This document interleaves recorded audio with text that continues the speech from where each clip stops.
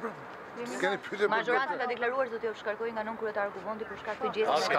Ai parlament është i qelbur kokë këm, nuk ka asnjë vlerë. Unë ja thash edhe Gramozit që bërti statut je i përjashtuar, nuk nga përjashton Gramozi. Ai parlament është përjashtuar nga populli, është parlament me votat vjedhura dhe ta harroj. Ajo sot, se pas disa komente që u hakmor Paloka, nuk ishte hakmarrje Palokës.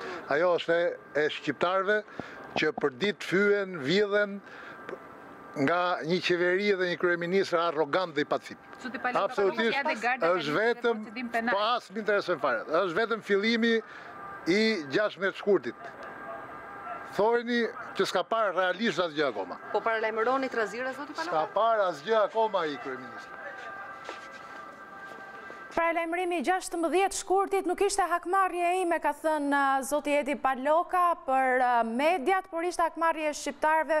Parlamenti është i qelbur kokë këm, ndërkohë që në këto momente të nderuar shikues do të ndiqni në ekran edhe shiringën me të cilën nënkryetari i Partisë Demokratike, zoti Edi Paloka, ka spërkatur kryeministrin Edi Rama me bojë gjatë seancës plenare, kështu ai është përjashtuar nga Kuvendi pasi kreu këtë gjest, pasi spërkati me bojë në fytyrë kryeministrin Edi Rama.